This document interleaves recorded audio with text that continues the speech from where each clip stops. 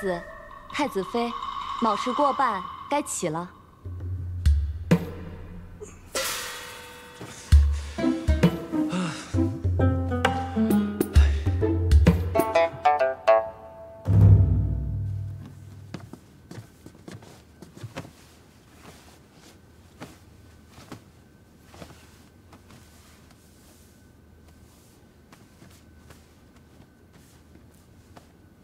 太子殿下、太子妃殿下，请去凤章殿给陛下、皇后娘娘问安。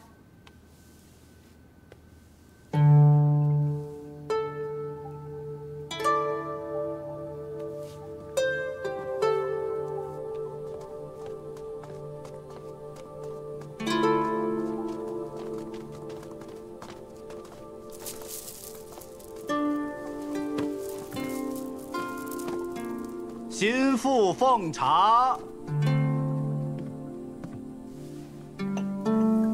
父皇。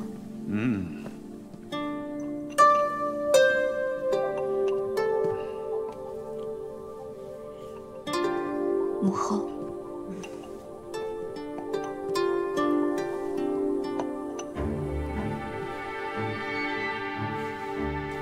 起来吧。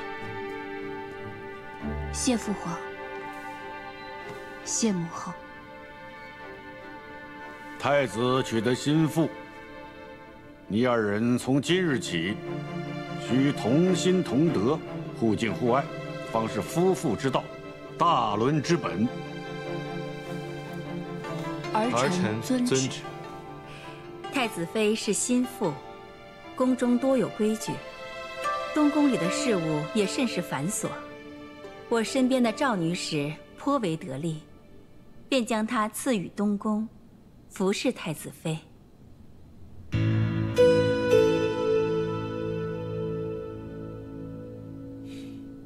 多谢母后体恤。母后，东宫里的人多得很，侍候太子妃的女官、宫女不下100人。既然是这么得力的人，不如继续留在母后身边吧。你们男人呐，哪懂得做心腹的难处？ 若没有一个得力的女官帮衬，不知道要费多少力气和心思。既给了太子妃，太子便不要推辞了。是。殿下有自己的寝殿，之前不过是新婚之时，在我这睡了几晚地板，做样子而已，何必呢？殿下睡不好，我也睡不好。 你这是要赶我走？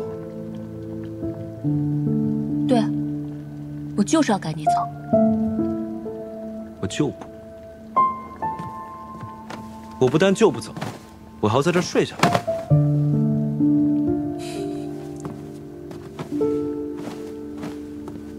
殿下今晚就算不愿意走也得走，我今天晚上不想再睡不好了。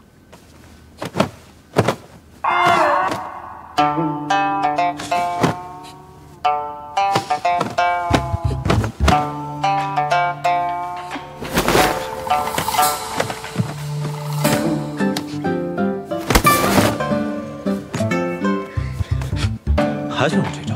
我不会再上你的当。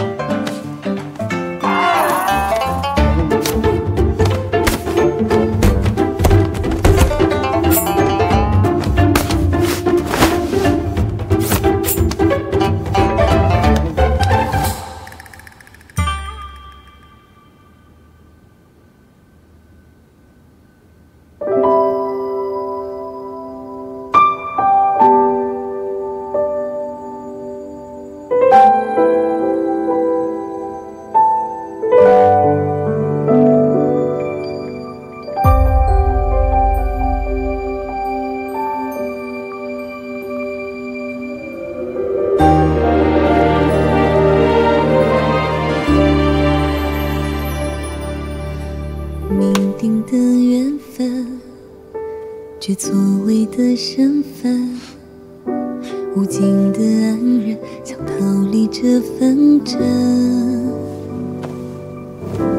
默契的信任，隔绝了怨与恨，只属于你我这着满天的缤纷。你是最初的期待，心亮起来。你是最终的答案，无悔无怨。想说的话汇成画卷，一卷一卷。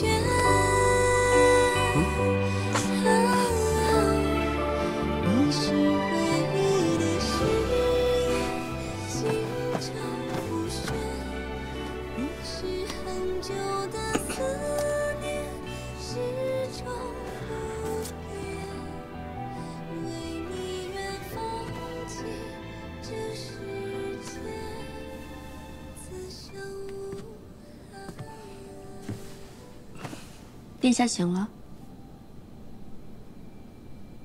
昨晚，我们……殿下不用放在心上。些许小事而已。小事。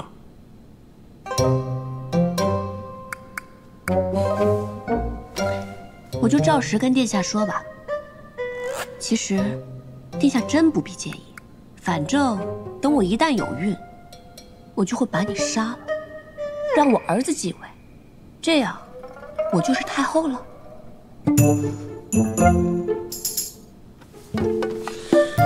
怎么？殿下又觉得自己上当受骗了？但你也没吃亏啊。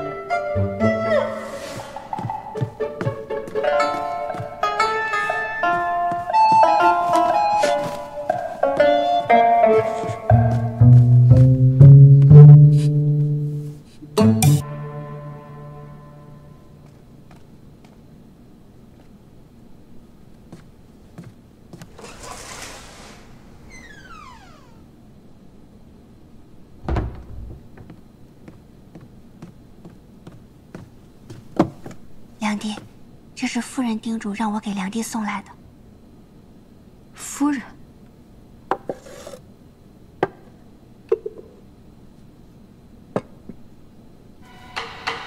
夫人说，请梁帝放心，这药是最好的，事后也验不出来，不至于留下任何把柄。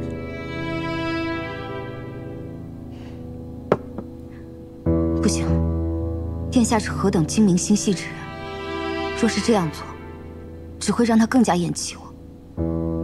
夫人说，梁帝不必瞻前顾后，家里人包括相爷都是这个意思。说是梁帝无法在东宫站稳脚跟，那相爷就白费了这若多力气。能不能令未来天子称一声阿翁，全看梁帝了。此举不异于自毁长城，我说不可就是不可。是。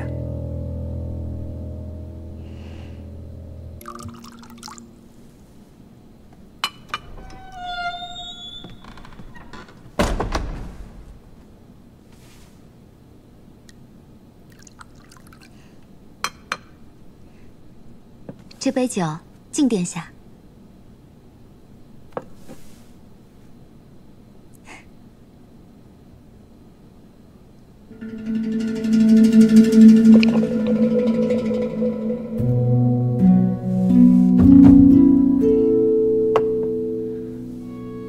这酒烈得很，你不要再饮了。是。殿下尝尝这羊肉糕，是臣妾的母亲送来的，制法和外面不同，您尝尝味道。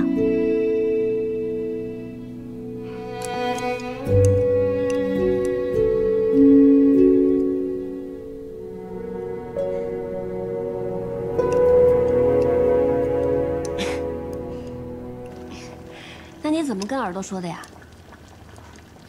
我就跟他说，这么重要的事情，我可得好好想想。然后他就问我说，那我想这个事儿，你得想多久？我说那这个事儿我也得想想。你笑什么呀？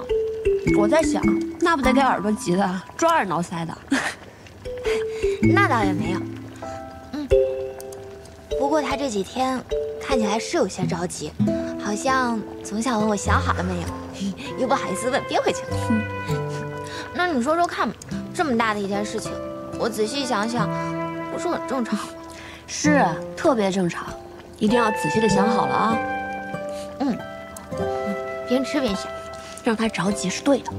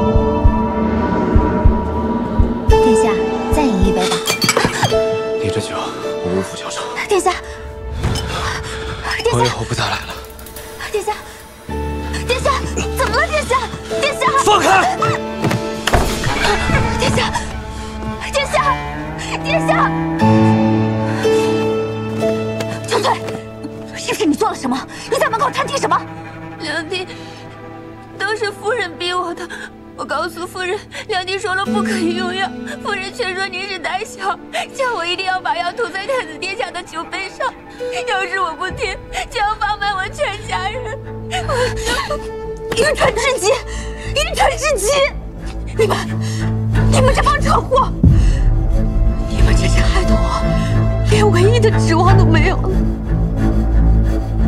如今我是一败涂地，一败涂地。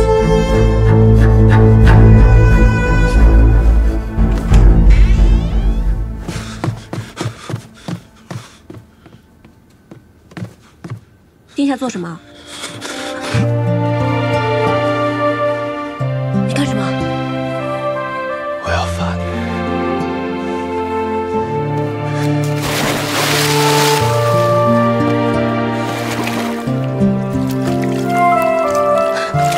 干什么？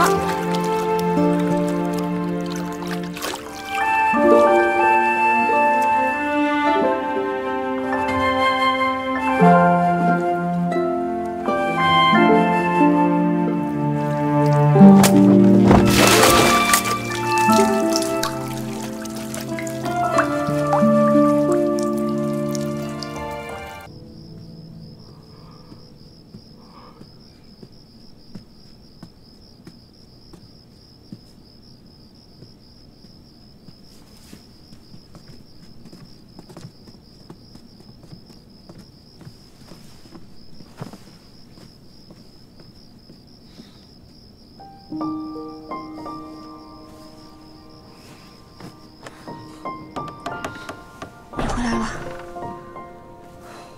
怎么这么晚才回来啊？你都不知道，这裴大将军要出征，兵部顿时多了很多事情。还有，这不是因为大婚的事几日没有去朝中吗？我那父皇居然也趁机偷懒了几日。如今3省6部的文书都已经堆积成山了，我忙到这个时辰，也才处理9牛1毛。那你用了晚膳没有？我想吃涮肉，你跟桃子一起吃的那种。还有啊，人家桃子每次琢磨出新鲜好吃的，都会叫耳朵一起，你从来都不叫我一起吃。这有何难？我现在就去叫厨房准备。哎，都已经3更天了，这么晚了，别吃了，不如我们赶紧睡觉吧。不，还是要先吃涮肉。不，先睡觉。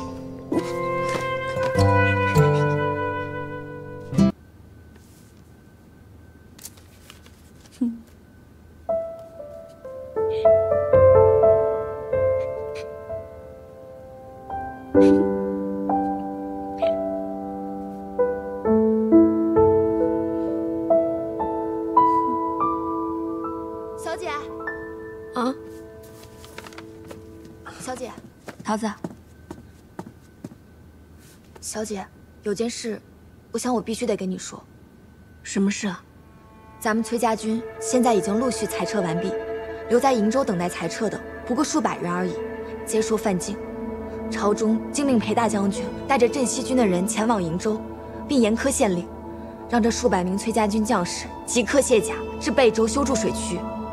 据说这贝州官吏十分严酷，对待咱们崔家军的将士如同犯人一般，不仅克扣饮食，动辄还棍棒相加。这些人实在忍无可忍了，于是公推了一名谭副将，从贝州一路逃到了西长京，想要见一见大将军或是小姐。这件事情不要让父亲知道。是。这个谭副将现在身在何处？他是逃出来的，身上还有伤。到了西长京以后，一直在我们崔府附近徘徊。那日我回府里取东西，他认得我，跟了我好长一段路，见我身旁无人，才敢悄悄上前同我说话的。我认得他是从前左营的副将，只是跟从前比，实在是消瘦憔悴了不少。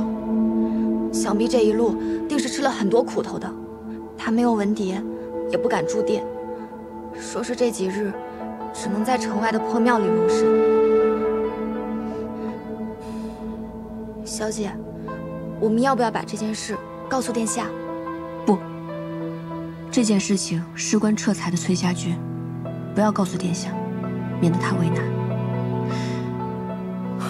这样吧，你约一下这位谭副将，去丰盈楼，然后咱们2个人假装去吃酒，先见一见他，然后问清楚贝州到底是什么情况。好。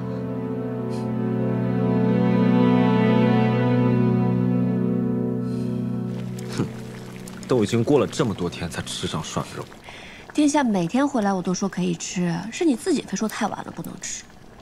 确实太晚了嘛，哪有3更半夜吃涮肉的呀？哎，今天是个好日子啊，值得纪念。画册呢？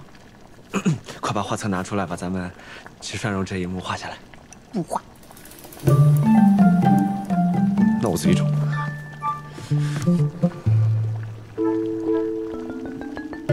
那就是不在这边了，那应该在那个方向。不准拿！哎呀，不，我就知道，不给，不给，不给。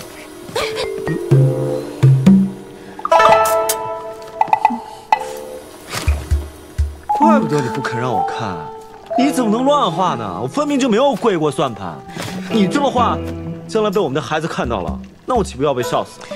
你现在没有跪，不代表你以后不会跪啊！我这叫未雨绸缪，啊不，未卜先知。你这叫颠倒黑白，不行，这也得撕了。不是，不能撕，我就撕，不能撕，就撕，我好不容易画的，就撕，给我，就撕。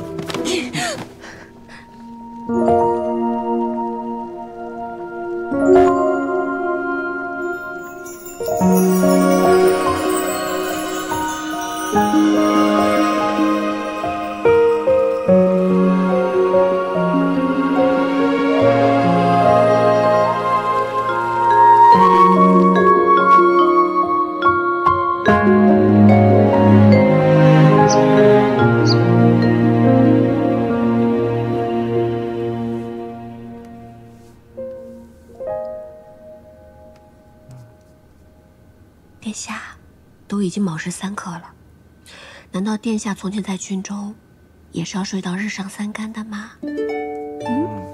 让我再睡一会儿。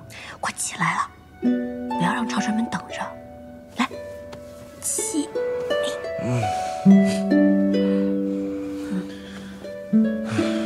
我真觉得这一天好长啊，真的感觉度日如年。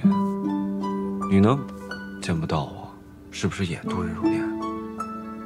可是你晚上就回来了呀，所以白天也没有很难熬。可是我白天见不到你，我就很难熬啊。好了，你快点忙完那些公事，回来就能见到我了。那你打算今天做什么？我打算跟桃子去丰盈楼吃酒。别去丰盈楼了，上次送鱼就算了，还送蒜盘，真是罪大恶极。好了，赶紧起来更衣了。等你抓紧忙完那些公务，一眨眼的功夫就能见到我了。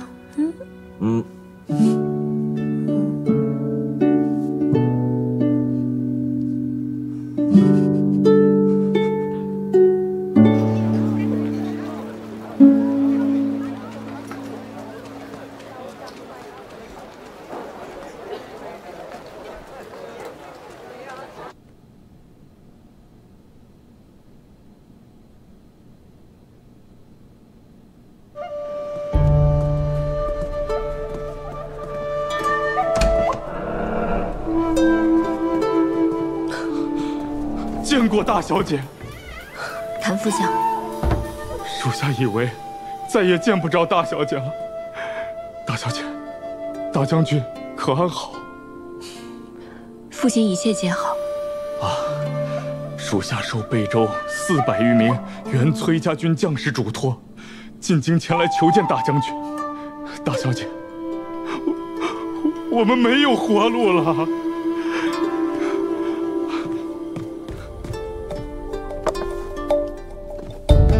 大小姐，这是我们467人的联名血书，请大小姐过目。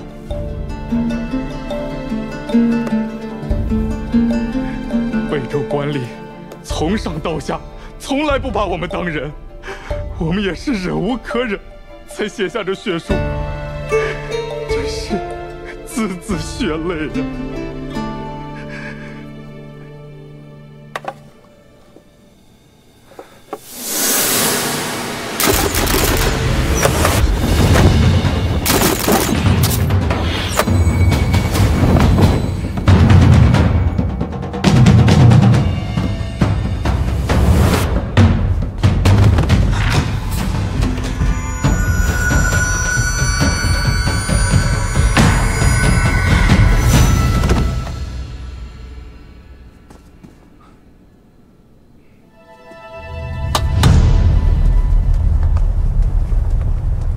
殿下，你今天怎么那么早？是要回东宫吗？你不知道太子妃和桃子一起去凤英楼吃酒了吗？啊！我现在要赶紧把事务处置妥当，带你一起去凤英楼。桃子真是，她都没跟我说。走，我们去给他们一个惊喜。好。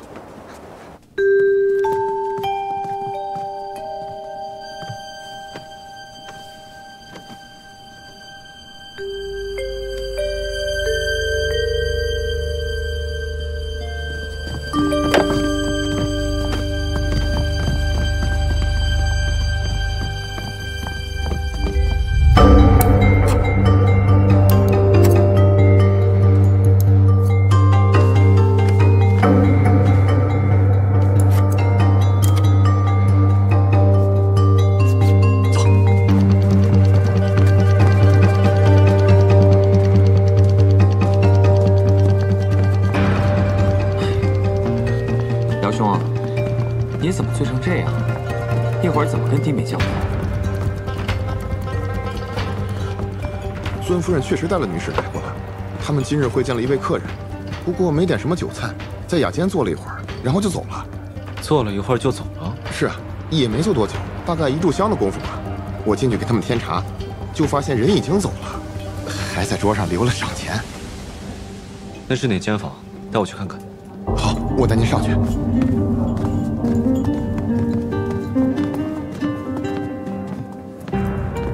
十七郎，太子妃和桃子是不是已经回东宫了？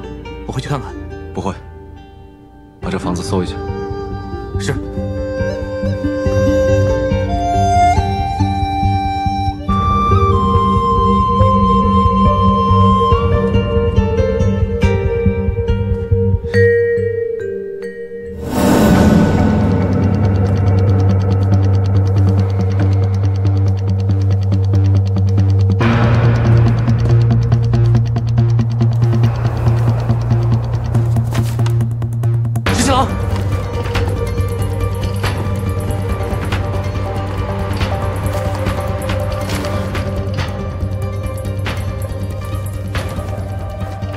长儿，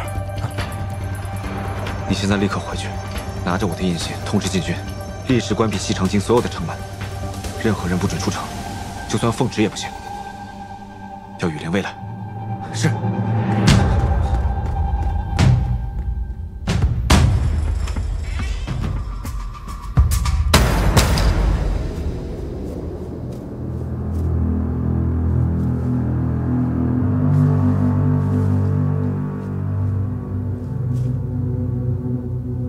这就是崔林，崔乙的女儿，李逆的太子妃。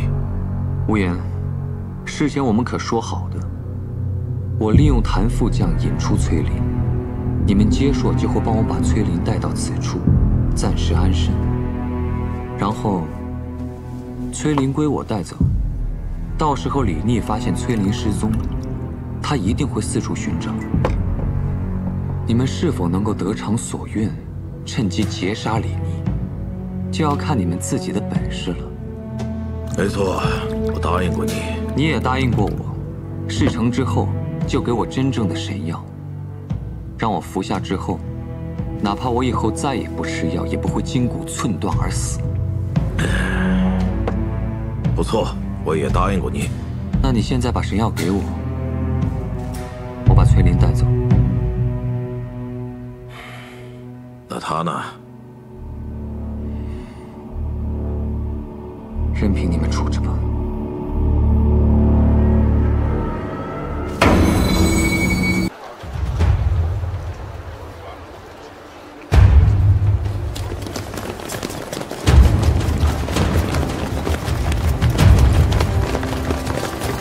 殿下，西长京所有城门皆已传令关闭。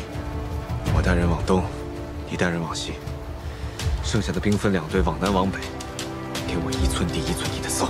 是。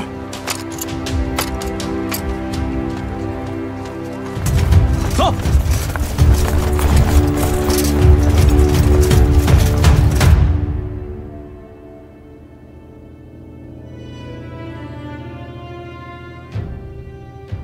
用布把它裹好，趁着夜色扔进乱葬岗。那里面多的是各种乞丐的尸首，多一具尸体不会被人发现的。哼，这主意不错。偷走。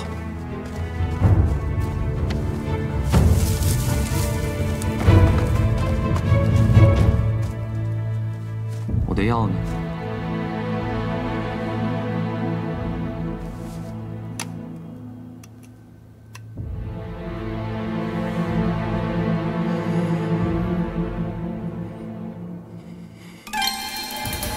这药不对。哪儿不对了？我之前在乌洛那里见过这种药，根本就不是这个样子的。既然你不肯好好上路，那就别怪我不客气。你想做什么？我本来念你曾经是一条好狗，想要留你一个全尸，只怪你不肯好好的把那毒药给吃了，现在只好用别的法子送你上路了。你想杀我？为什么？你太贪婪了。你不过就是替我们结束卖命的，却屡次折损我们的精英。现在还想带着崔乙的女儿远走高飞，那就一起到黄泉去吧。你刚刚问过我，为什么阿树不跟我一起行事？我跟你说，阿树去望风了。但其实，阿树根本就没有去望风。那又如何？他都不知道咱们这落脚的地方，还能来救你吗？但是他知道，顾相早就与孙敬勾结的把柄，他也知道我是利用顾相陷害崔乙，解散崔家军。他更知道，你们埋伏在西长京所有的暗桩，还有你们一路往北埋伏的所有藏身之所。有太多的人想杀我了，我当然不能相信你们皆说人，对吧？阿树在哪里？快说！这边我都仔细搜查过了，没有什么异样。继续给我搜。是，走。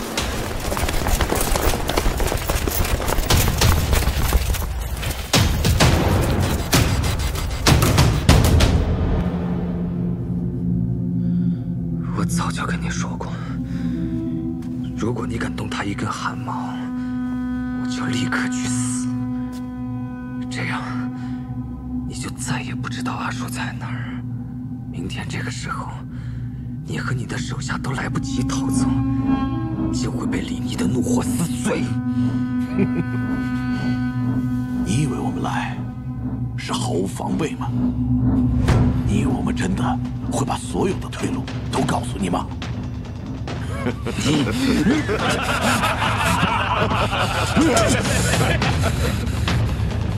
你跟阿树知道的接硕布置不过是九牛一毛，毁了就毁了，我也可以放过你。但是，这个女人必须得死。见过这个人吗？没见过。见过这个人吗？没见过。见过这个人吗？没有。见过这个人吗？请问见过这个人吗？这个人你们见过没有？启禀殿下，没有。殿下，没有。殿下，殿下，陛下传令您即刻进宫觐见。我现在无暇去见陛下，走开。太子殿下，太子殿下，陛下传令您觐见啊！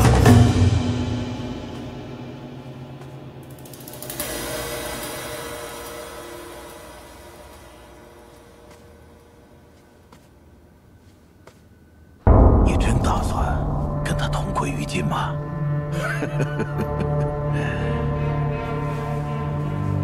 这个女的有什么好的？等到她醒来，她愿意跟你走吗？她愿意。我看你啊，是一厢情愿。她心悦你吗？她如果心悦你，又怎么会嫁给李逆呢？她都是李逆逼她的，她是喜欢我的。可是就不喜欢你，我劝你就别再自作多情、一厢情愿了。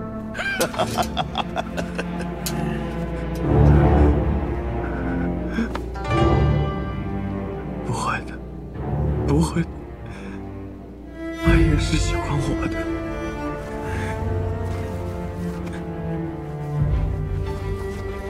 阿英，你是喜欢我的，对不对？阿英，阿英，陛下，陛下，太子呢？老奴无能啊！这太子殿下说。说什么？太子殿下说他有要紧的事儿，无暇进宫见皇上。朕料到了。哼。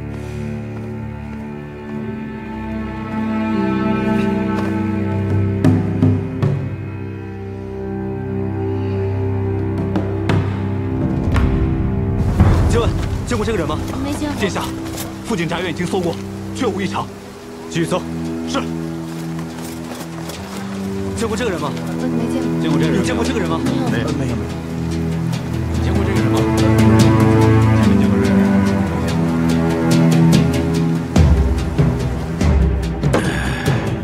怎么样？你们两个只能活一个。我觉得犯不着为他而死，反正他也不喜欢你。倒不如一了百了，把他给杀了。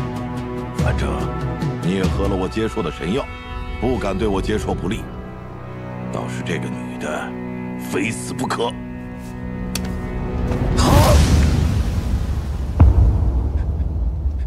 只要你答应我的事情，你都办到，那就可以把他杀了。不过，我要亲手杀了他。哼，好，爽快。我们接受的猎人遇到驯不服的野马，也会亲手一刀给杀了他。我特别讨厌看到血，给他留一句全尸，不要见血。行，这是我们接受最好的毒药，没有痛苦，入喉即死。更不会见血。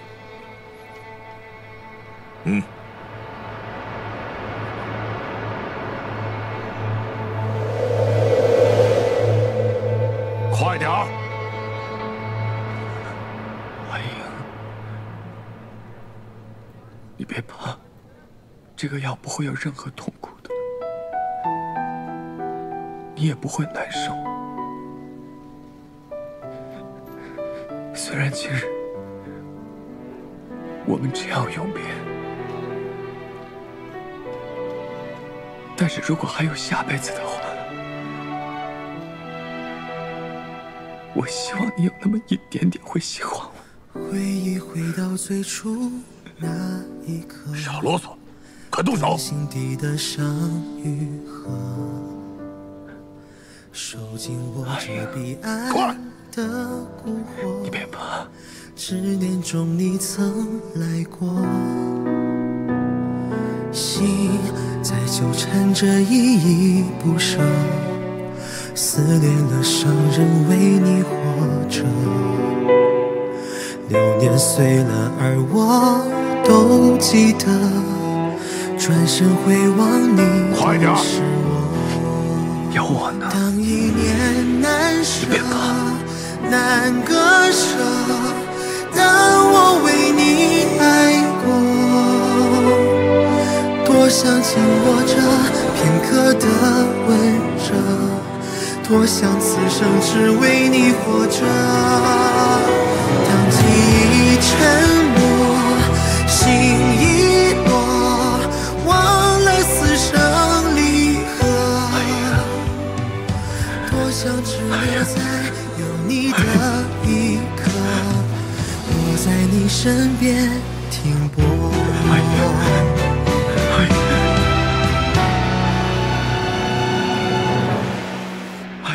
当一念难舍，难割舍，当我为你爱过，多想紧握着片刻的温热，多想此生只为你活着。当记忆沉默，心已落，忘了此生离合，多想只留在有你的一刻，我在你身边停泊。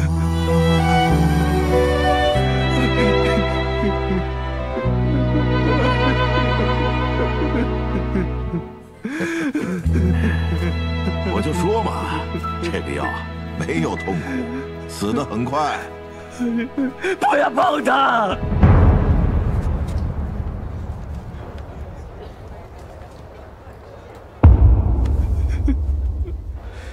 你们分头寻找，把这里再给我搜一遍。是。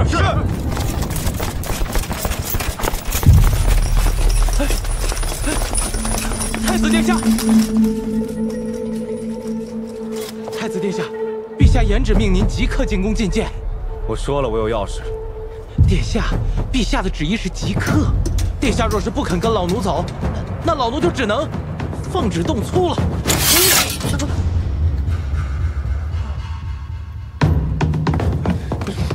陶玄叔来了。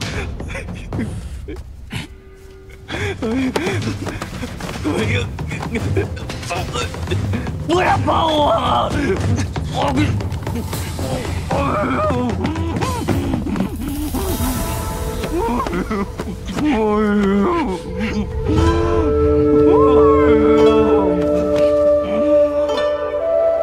你去告诉陛下，就说你实在劝不动我，不然我就杀了你。滚！滚！走！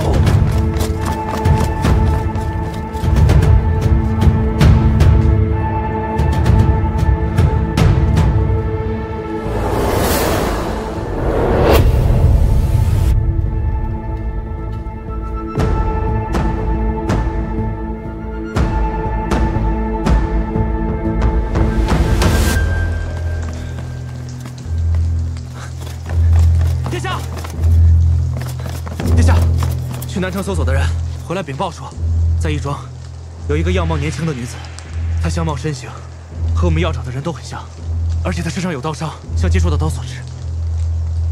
去义庄，去义庄，走！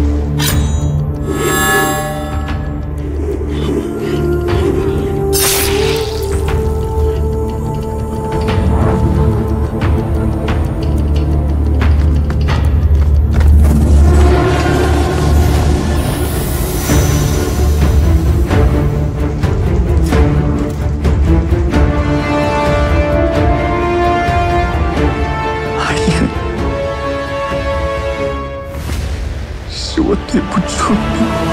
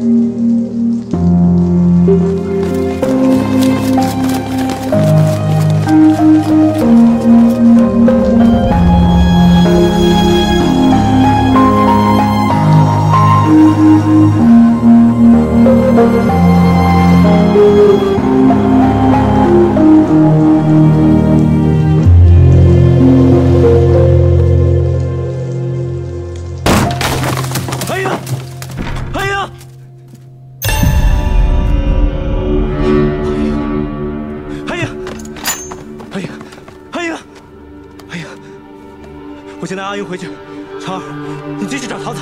是。太医，太子，太医呢？军中义士怎么还没来？快点让他们过来，立刻过来！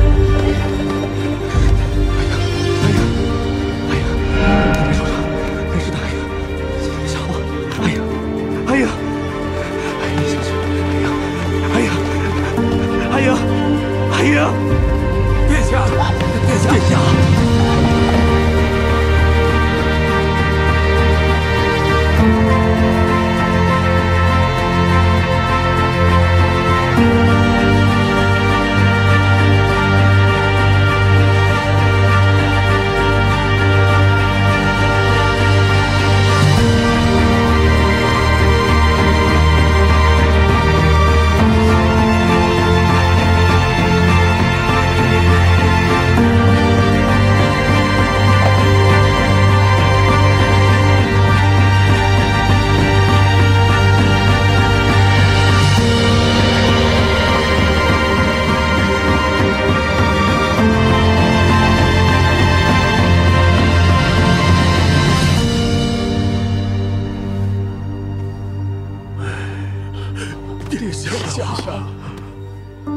殿下，臣已摸不到太子妃的脉了，太子妃的气息已尽，红逝了。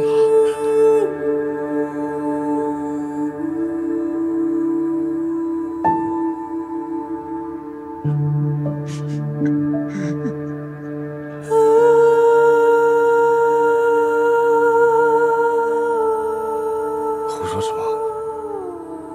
太子妃不会死，她只是昏过去了。真的，庶人刚才已经替太子妃号过脉了，太子妃没有脉象了，太子妃轰了，太子妃已经轰了，殿下还请节哀呀！快过来，救下他！救下他！殿下在军中多年，刚才保太子妃回来的时候，殿下其实心里就该明白了。起来，起来！你说什么？我明白什么？你让我明白什么？啊！我明白什么？他不会死，他不会死，他不会死！殿下饶命！他干嘛？人救他起来！救起他！殿下，别给我救救他！快救起他！殿下，殿下，不管用什么，救他起来！救他起来！救他起来！饶命！救啊！救他行了！救他行了！救啊！殿下。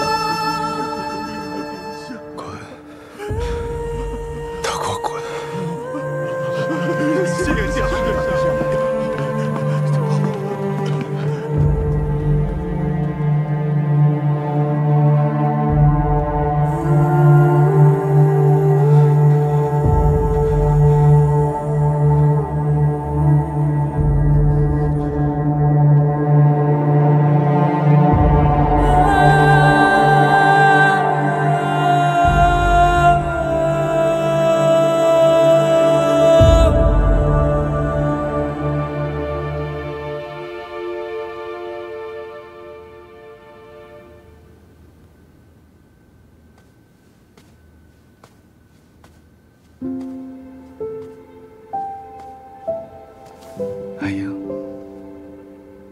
快醒过来吧！你要再不肯醒来，那我就把这花册给撕了。我真撕了。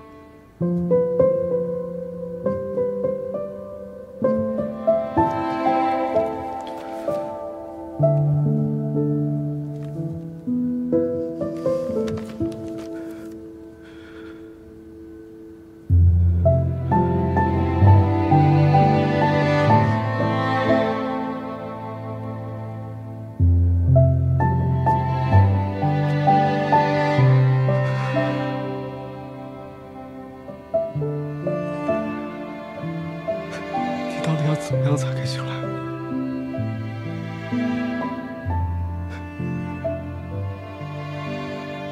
只要你醒来，我做什么都愿意。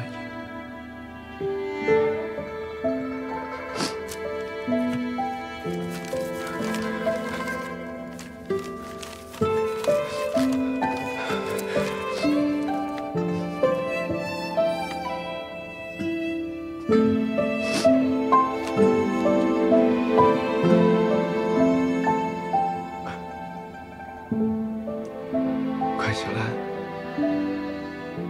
看我跪算盘好不好？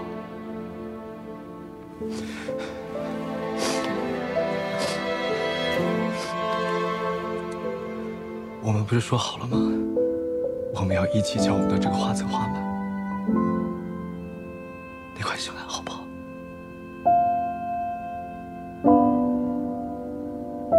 你为什么不肯醒来？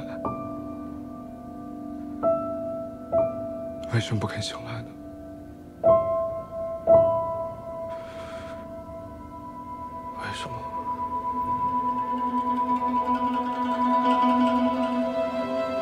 我知道了，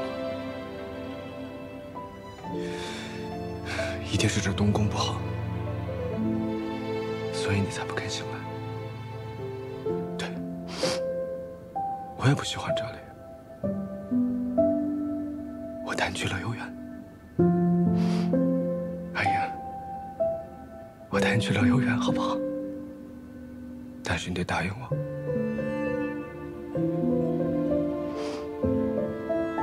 你得答应我，到那儿你一定要醒来，一言为定。拉钩。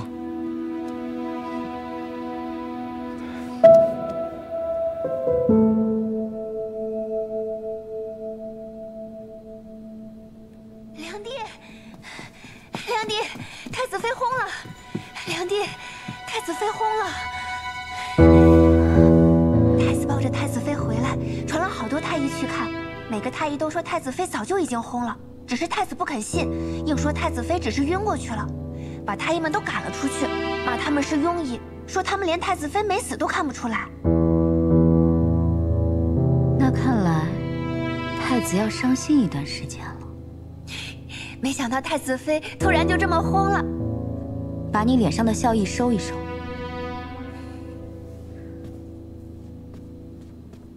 太子妃薨了，太子伤心欲绝，咱们在这儿高兴，算怎么一回事？是。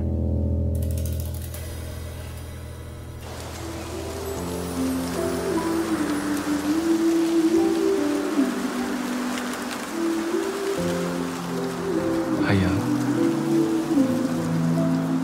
你还记不记得我们第一次来乐游园的时候，就坐在这儿？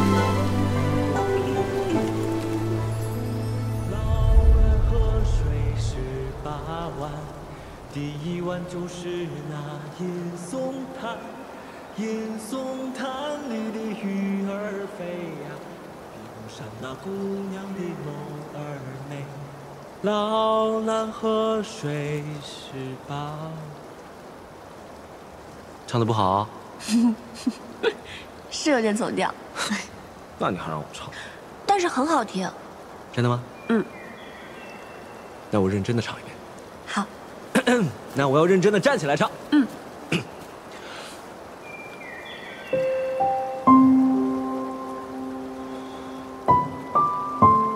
我再唱歌给你听，好不好？但是你要答应我，等我唱完之后，你就醒过来。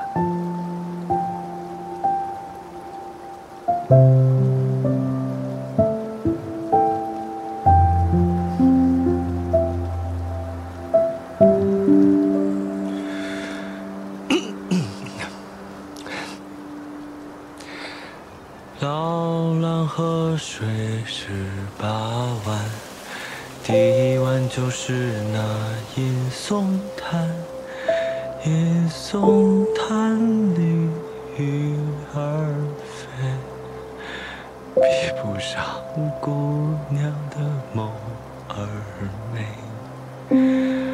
老蓝河水18弯。第2弯就是那鲫鱼滩，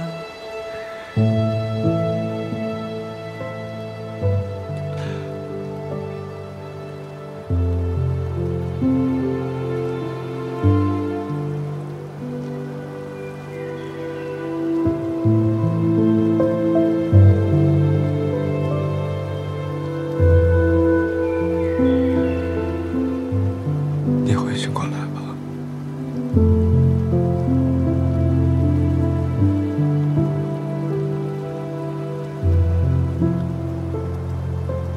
再跟我打一次赌好不好？如果我数到10，你睁开眼睛了，那就是你赢了。如果我数到10，你没睁开眼睛，那就是我输了。我输了。1、2、3、4。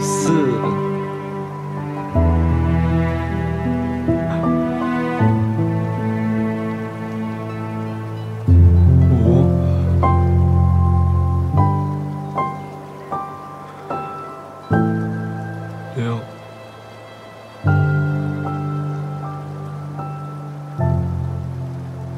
7、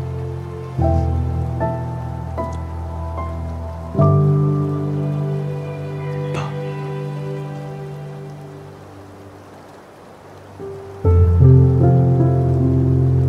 9。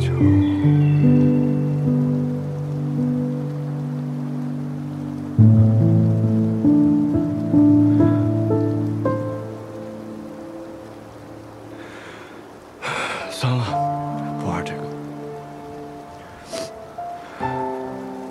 俩豹死了，黄大哥死了，赵二哥死了，老三、老四死了，奶娘也死了，他们都离开了我。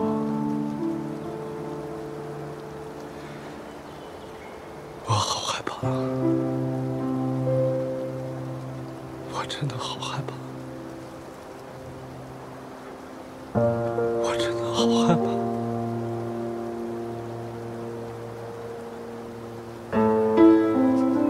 如果连你也醒不来的话，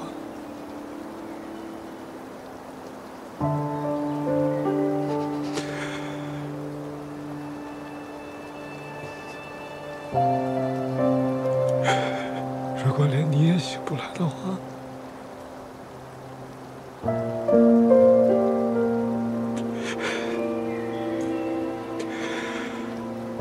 不会的，你不会醒不过来。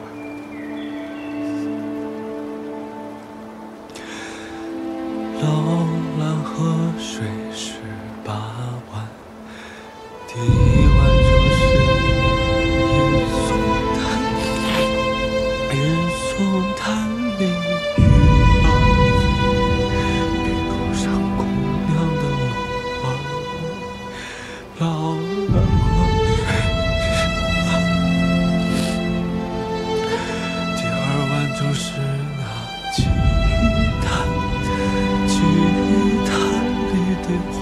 摇而闯，比不上姑娘她推开了窗。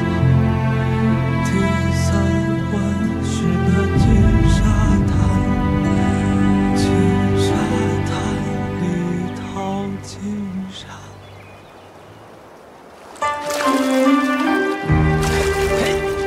站住！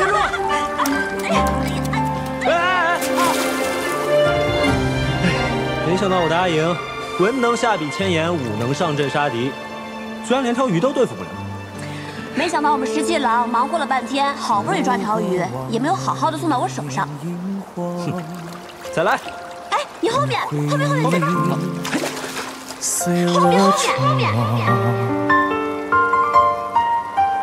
落在你心上的斑驳，那牵扯使我难舍。如果思念不曾遗落，却念着回到最初一刻。我什么都已经试过了，为什么你还不肯醒过来？我到底要怎么做，你才肯醒过来呢？我到底要怎么做，你才能醒来看我一眼？我知道我自己疯了，那我该怎么办？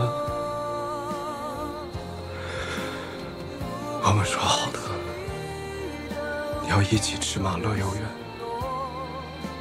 我们拍过糖，你是我的妻子。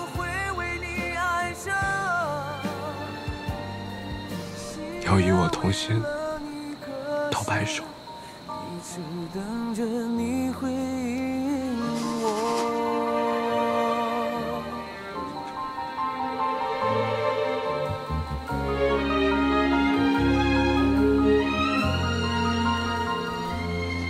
你的手怎么变得这么冷？怎么变得这么冷？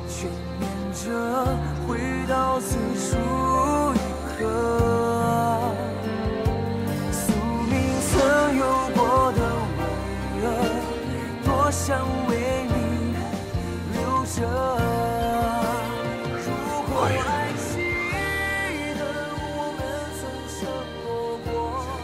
我也不想活了。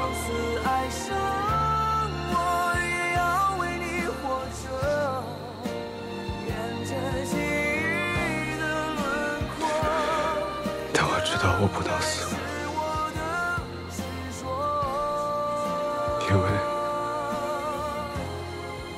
因为我答应你要保护这天下和救这天下，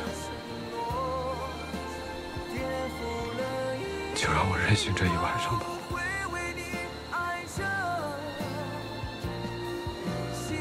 天亮之前，我不是太子，我也不管这天下，就我们两个在这儿，在这安安静静的待着，好吗？我们在这安安静静的待着。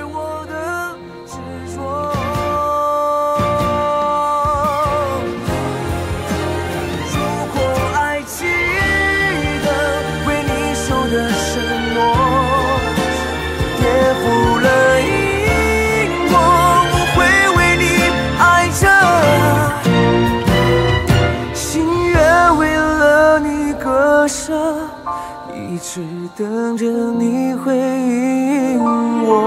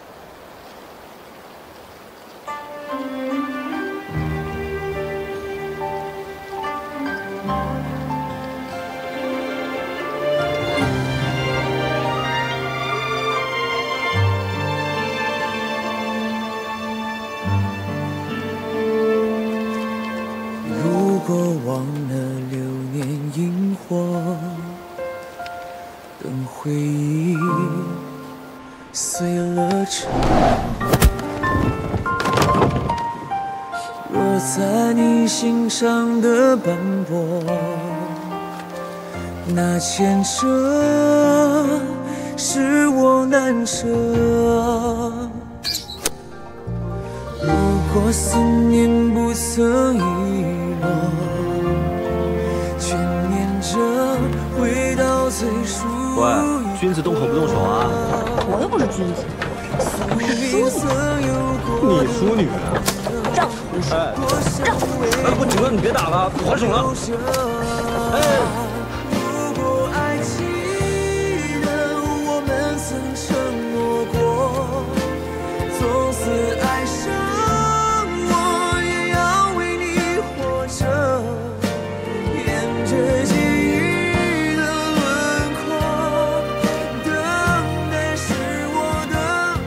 皇孙子头颅，可知无数城池，我怎会舍得不回来救你呢？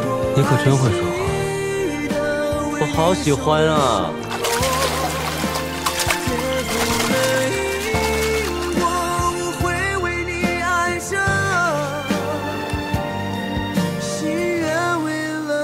！1、2、3、4。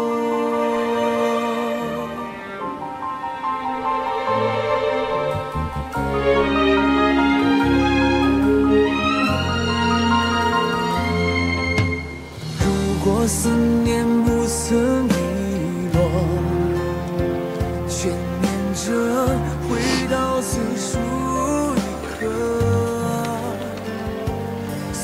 我给你编个戏法好不好？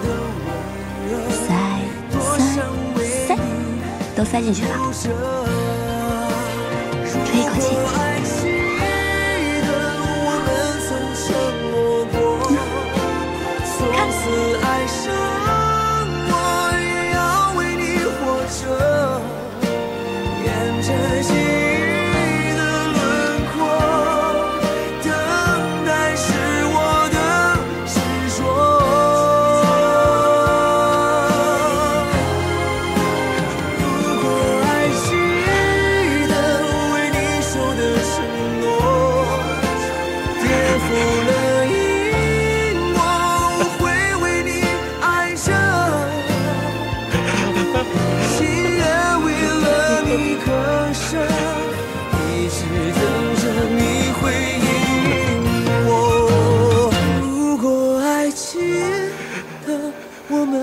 承诺过，从此爱上我，也要为你活着，沿着记忆的轮廓，等待是我的执着。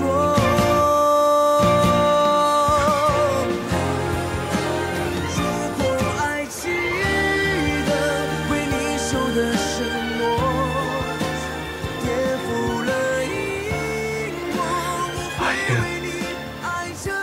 天亮了，心愿为了你割舍，一直等着你回应我。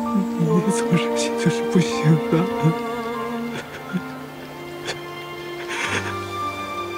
你叫我一个人怎么办呢？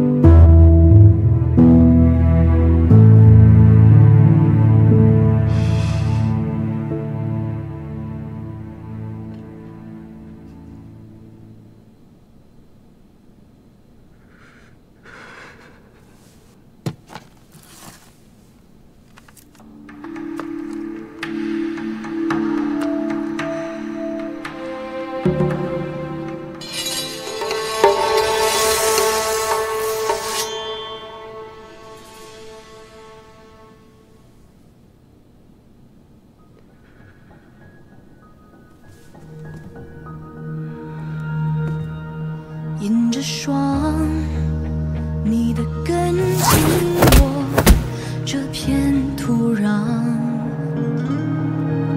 追着浪，我的夜飘过万里边疆，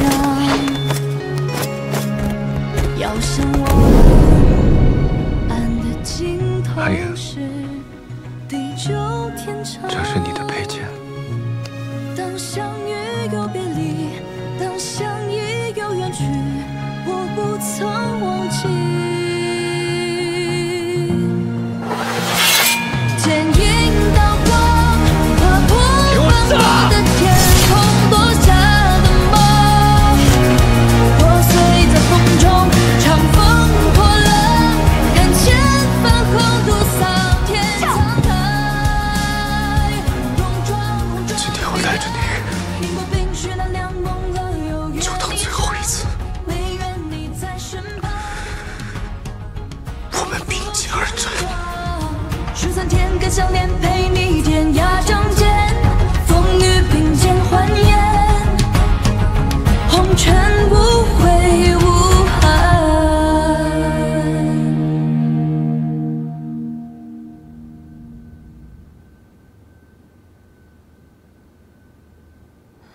梁帝，梁帝，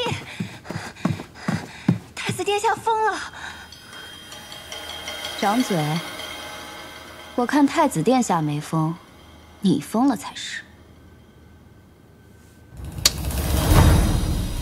说吧，出什么事了？殿下要抬着太子妃的棺材进宫去见陛下。什么？您快去劝劝太子殿下吧。殿下，看来是伤心糊涂了。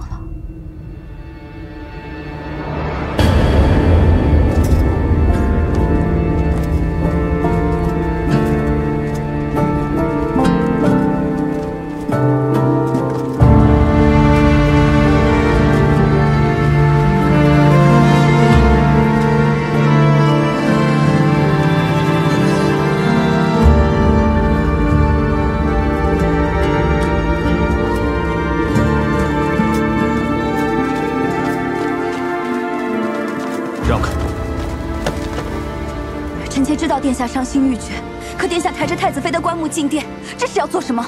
是要质问君父吗？还是要诅咒陛下？太子妃疾病而亡，天灾人祸，殿下就算伤心，也不该如此行事啊！天灾人祸，过娘，到了现在你还在装无辜。太子妃为何而死？你心里不清楚吗？臣妾不知。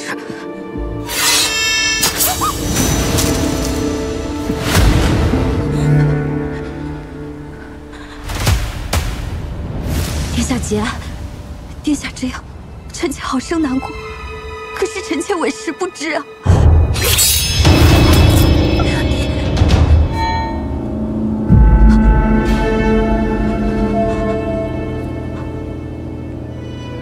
我知道你很盼着他死，你和你父亲都盼着他死。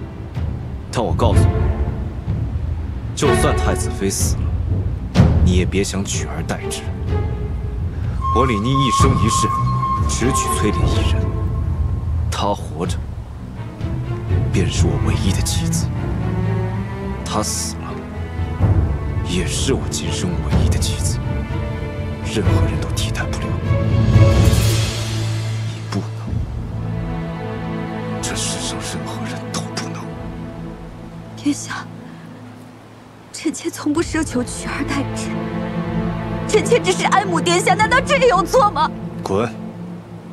从此刻起，你不再是东宫良帝，不要再出现在我的面前，不然我就杀了你。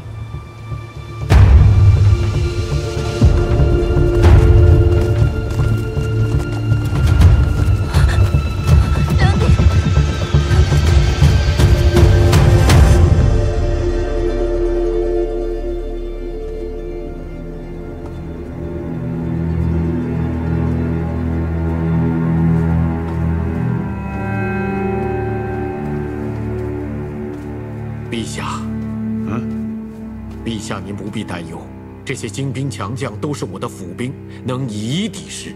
倘若太子真有意背逆谋反的话，老臣就算拼了这条命不要，也要护得陛下周全。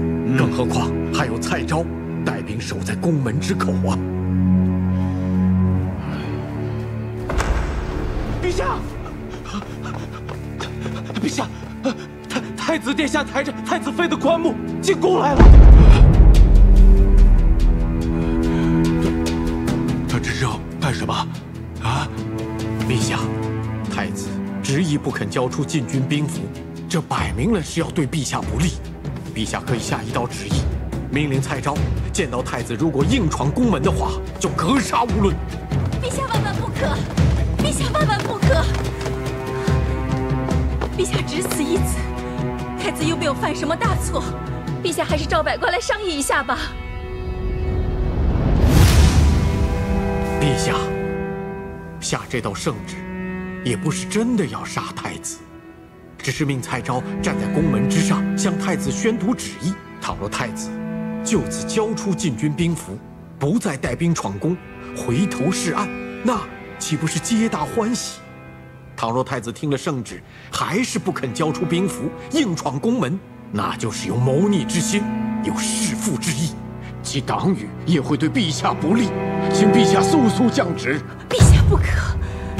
听故乡的，宣旨。是，传旨。是。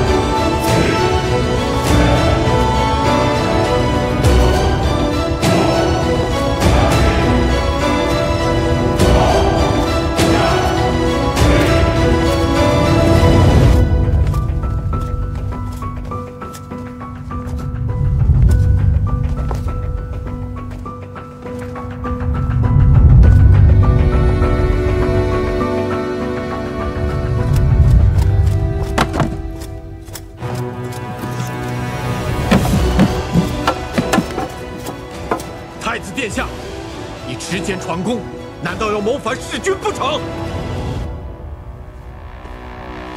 你里通街说，胁迫父皇，枉我曾视你为文林领袖，以为你一身正气，没想到你早就与孙敬勾结，原来你才是这朝中最大的奸臣。一派胡言！你想弑君谋反，居然诬陷起忠臣来了！陛下，请您速速下旨，将太子拿下。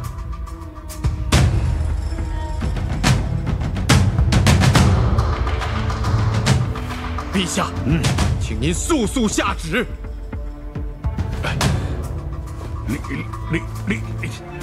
我跟你说，你把手中的剑扔掉，束手就擒，这既往不咎。陛下，你还没糊涂够吗？他早就与孙敬勾结，所谓忠心，所谓下狱，都是他跟孙敬合演的苦肉计。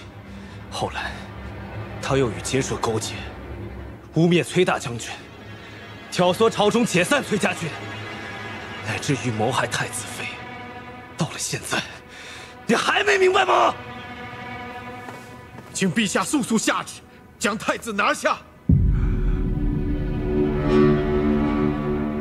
陛下，拿下！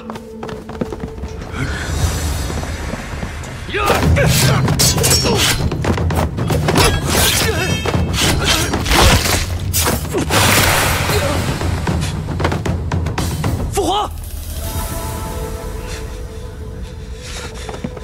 这些都是奸硕人，他们都是孤行带进来的。你看看这印记，还不明白吗？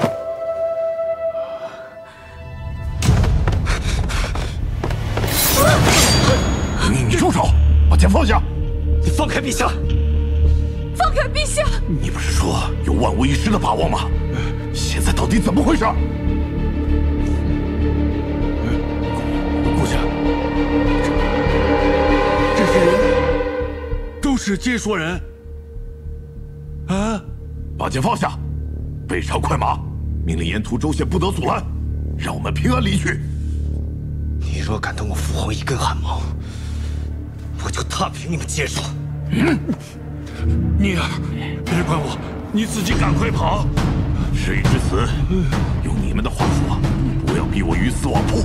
这可是你的父亲，你反正是要杀我的，临死之前拉个皇帝垫背，也值得了。你若不想你父亲死，就让我们走，备上车马，我要和你的父亲一起离开。还有皇后。不要！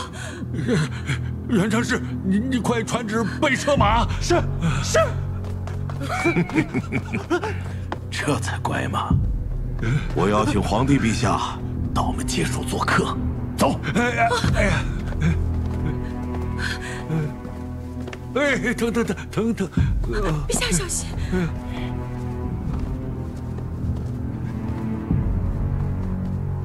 都退后，把剑放下。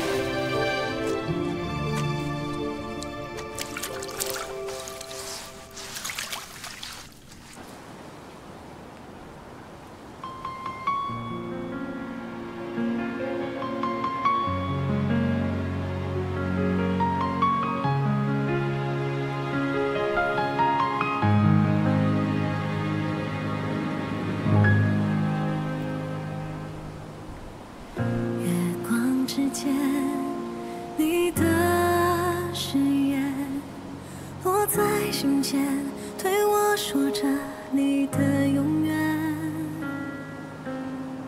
经过漫长，经过离别，依然是你可以让我不顾一切。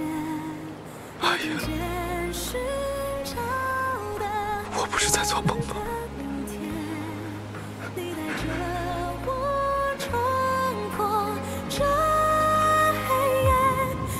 破碎过的世界，你给我坚定的信念，在绝境中唯一的光是爱不灭。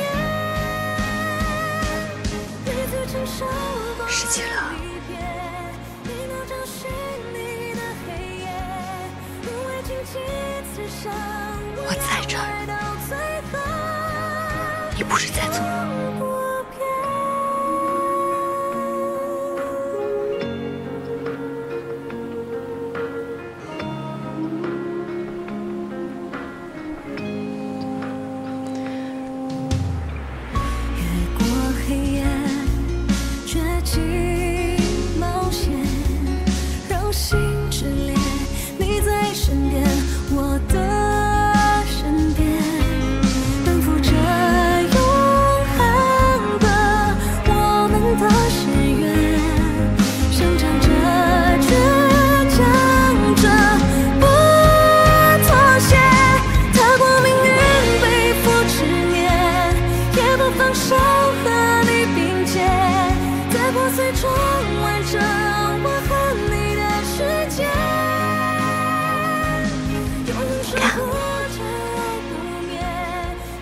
我就在这儿，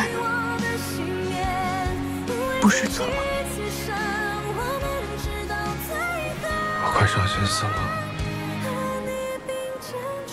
我本打算等选择成人，能够亲着我就去陪你。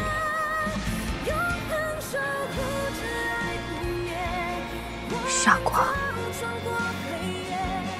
我不允许你做这样的傻事。谁让你吓唬我？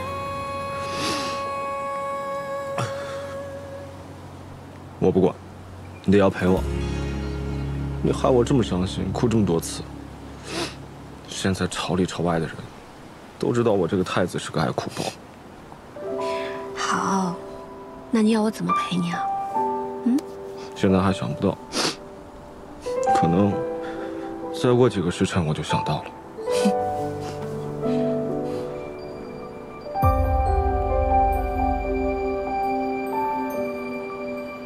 走了。什么事啊？我忘了一件要紧事。是忘了去追捕接收的哪个奸细，还是忘了通知禁军要看住哪个要害的地方？后殿的芋头，我忘了换一个更大的。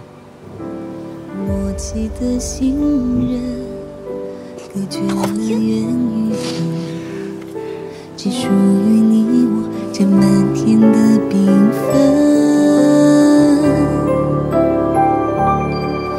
你是最初的期待，心亮起来。你是最终的答案，无悔无言。想说的话汇成画卷，一卷一卷。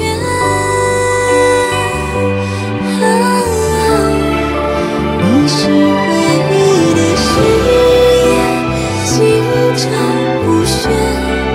你是很久的思念，始终不变。为你愿放弃这世界，自相无。天泰2年，帝禅位于皇太子李密，改元降龙，册封太子妃崔氏为皇后。因故相犯谋逆大罪，故氏合族流放崖山。东宫良娣顾婉娘被贬为庶女，逐出东宫。吾皇万岁万岁万万岁！从此，大狱乱世终至平定，四海升平，八方宁静，史称中兴。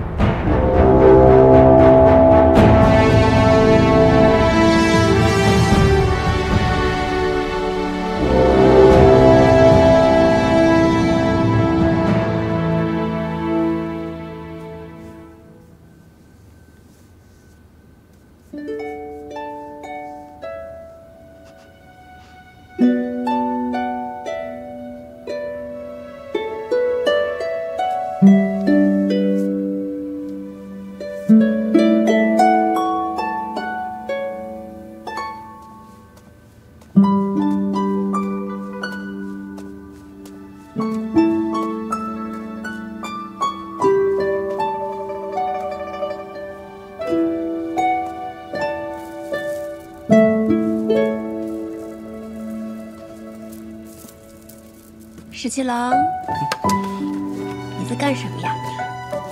没干嘛。又在画我，让我看看你有没有把我画的英明神武。你看，我画的你这一剑，是不是如同天外飞仙？把笔给我。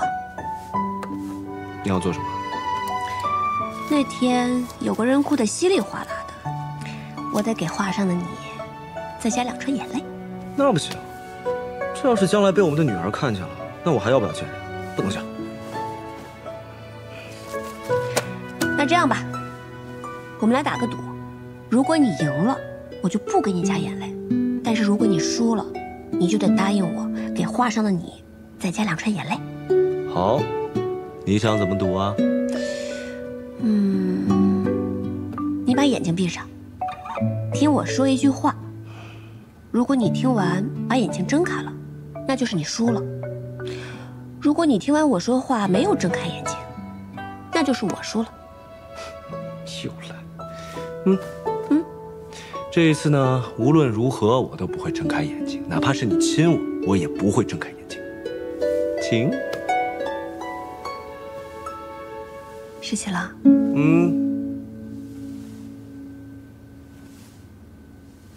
我有身孕了。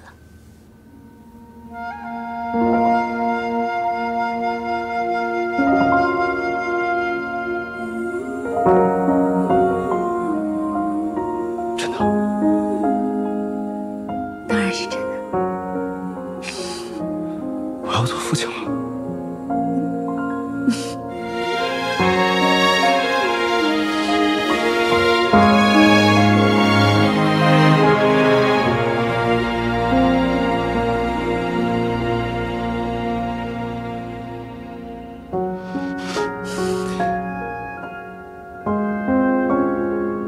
你说他是男孩还是女孩？你觉得呢？我喜欢女孩，我从小就喜欢小女孩。我将皇位禅让于玄泽，然后带着我女儿回到劳兰关撒野去。要是儿子的话，可能还得再等2年。为什么？为什么？你想啊，我要生一个儿子的话，我总得跟朝中大臣们解释吧，解释为什么我有了儿子，却要立玄泽为储君，再碰上几个古板不知变通的大臣，你来我往争辩几个回合，我算大概要花费个2年左右吧。十七郎，你还真的是把所有事情都打算好了。当然啦，到时候咱们一家人就回劳兰关过幸福的日子，好吧？睡觉吧。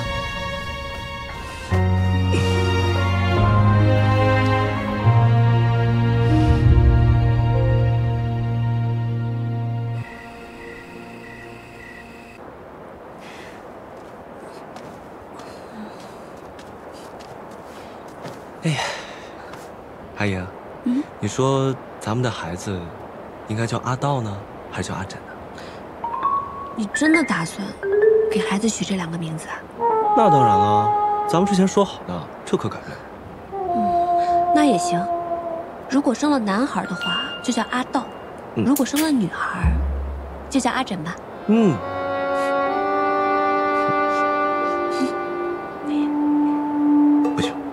不行，怎么不行了？如果要是儿子的话，叫什么无所谓，名字粗糙一点都可以。这要是闺女的话，阿莹，闺女叫阿枕会不会太难听了？闺女的名字应该要秀气一点，不然等她长大了，肯定要怪我这个阿爹的。都是你说的，不能改了，一言九鼎。何况陛下是金口玉言，不能改的。不行，阿莹，这个真不好听，我再考虑考虑，换一个好不好？我再想想好不好？怎么不行啊？之前说要起这个名字的不也是你吗？我就不行。你说不行就不行，换一个吧，好不好？换一个。来，玄子在信中还说什么了？你先吃，我念给你听。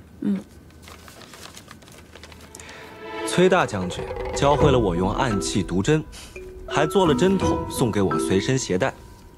傍晚韩将军考量我的武艺，我虽力气小，眼下还打不过他，但趁他不备，用毒针毒晕了他。崔大将军夸我很会随机应变的，完了，这玄泽才多大就这么像你，以后还得了吗？像我又如何啊？难道不好吗？不是不好，是我的阿莹是这天上地下独一无二的嘛，我才不喜欢别人像你。那若是我生了女儿像我，怎么办？当然是可以了，生儿子也可以像你，因为是我们的孩子嘛。净会说些甜言蜜语哄人，要是生了儿子像你，可就糟了，惹一身还不清的桃花债。所以说都要像你，不要像我了。哼。阿莹，阿莹，十七了，突然肚子好疼。来人，快来人！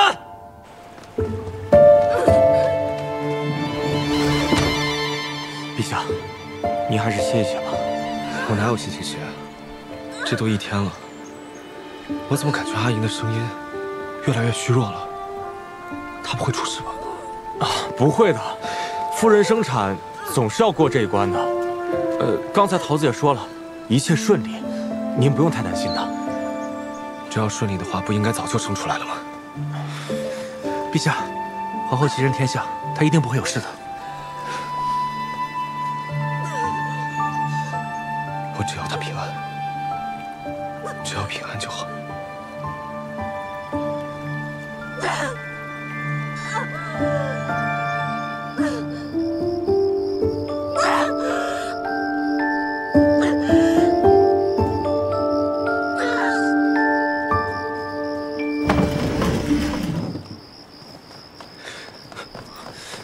恭喜陛下，皇后娘娘诞下了一位小皇子。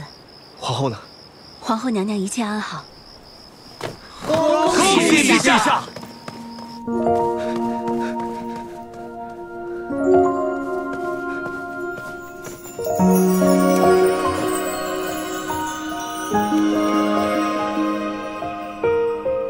辛苦了。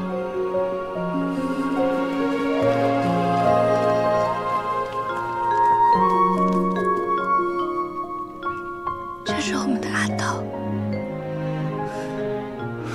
真的要叫阿道啊？那我们将来的女儿，岂不要叫阿枕了？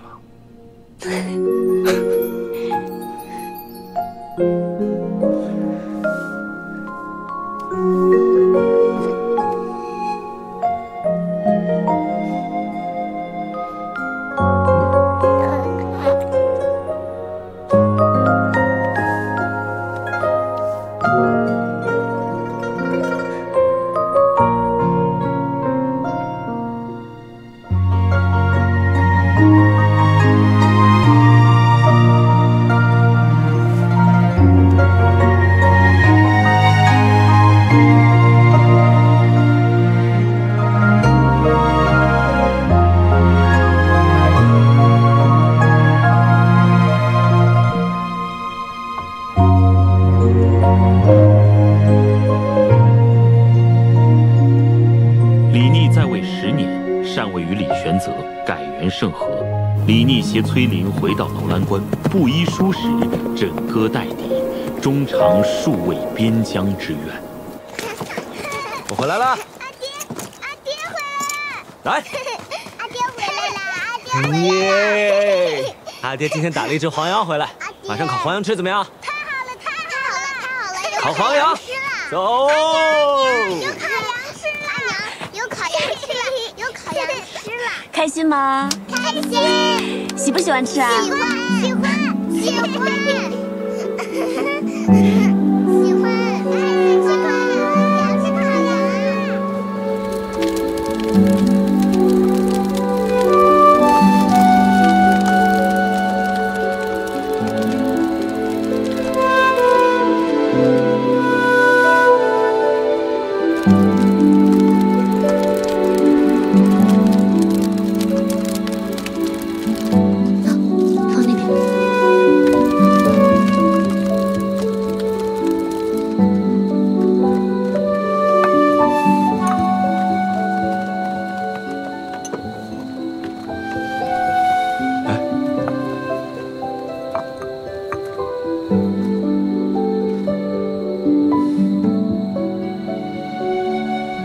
怎么了？新帝虽然年轻，却极为有魄力。如今百姓安居乐业，我们在边关也能过上好日子，真是太好了。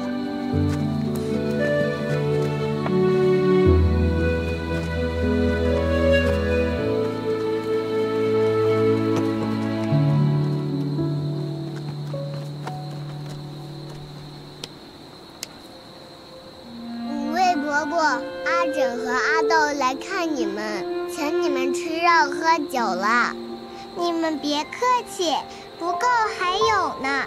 阿爹打了好大一头黄羊。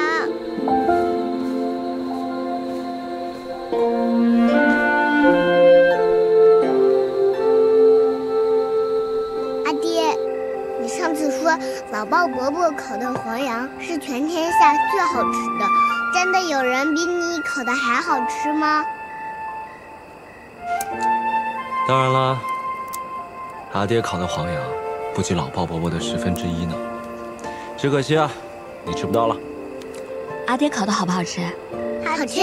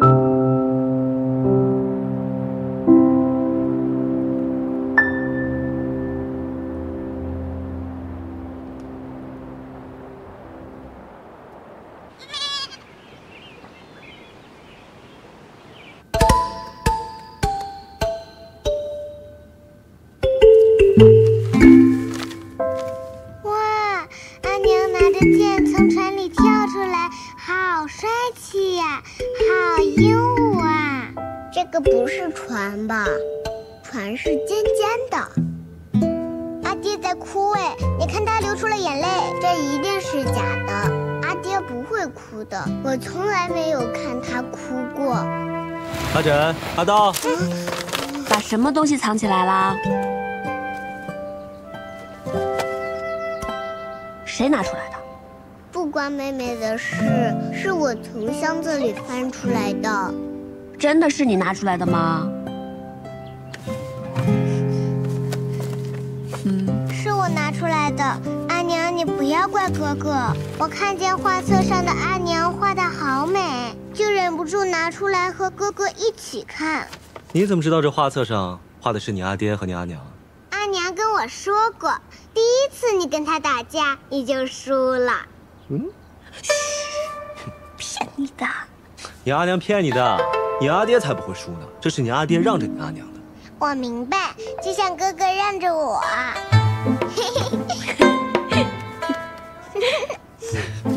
就像哥哥让着你一样，但是将来也会有别人让着阿珍的。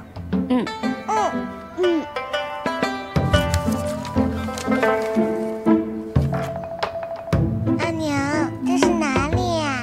好美啊！这个地方叫做乐游园，是个很美很美的地方。等你跟哥哥再长大一些，阿爹跟阿娘就带你们去这里玩，好不好？好。想去吗？想。